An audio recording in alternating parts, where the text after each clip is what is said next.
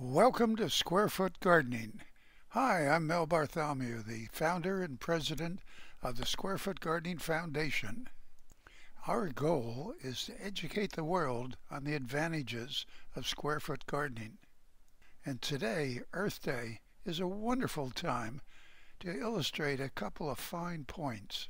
Let's talk about water and space and pollution. We can talk on a small scale of your backyard. We can also talk on a much larger scale of commercial farming. What's one of the largest concerns we have that surrounds Earth Day? Well, it's water. Enough of it, clean, usable, and unpolluted. Each one of those is really a separate subject. But let me tell you one fact about square foot gardening. Takes only 10% of the water of conventional single row gardening. That means for growing the same amount in either method, single row gardening takes 10 times as much water. But that's not the end of it. Because that water is spread over the entire farm area, either on the plants or in the rows or aisles, there's runoff. And if any animal or bird has been anywhere near that farmland, you know what they've left behind. And when it gets wet, it starts its way downhill. So if there's excess water from watering your garden or farm, it's going to start its trek downstream.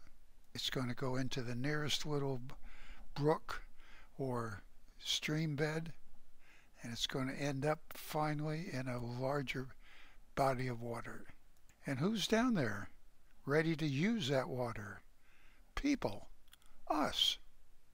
So why wouldn't everyone want to use a gardening system like square foot gardening that can eliminate all of that?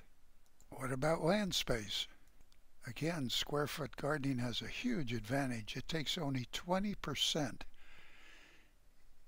In fractions, that's 1/5 of the space of conventional row gardening. Think of it another way. In the same amount of area, square foot gardening can grow 5 times as much food. That means we don't have to use all that space for gardening or farming. Or another way is, in the same amount of land we have right now, we can grow 5 times as much food.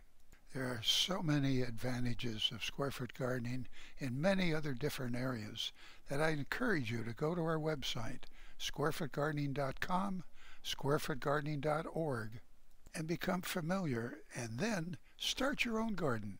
Get others to start it.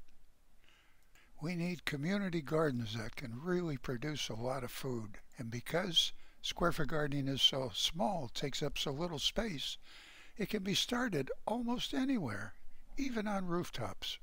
Well, this is Mel Bartholomew wishing you Happy Earth Day and encouraging you to get involved. Do something really good for the earth.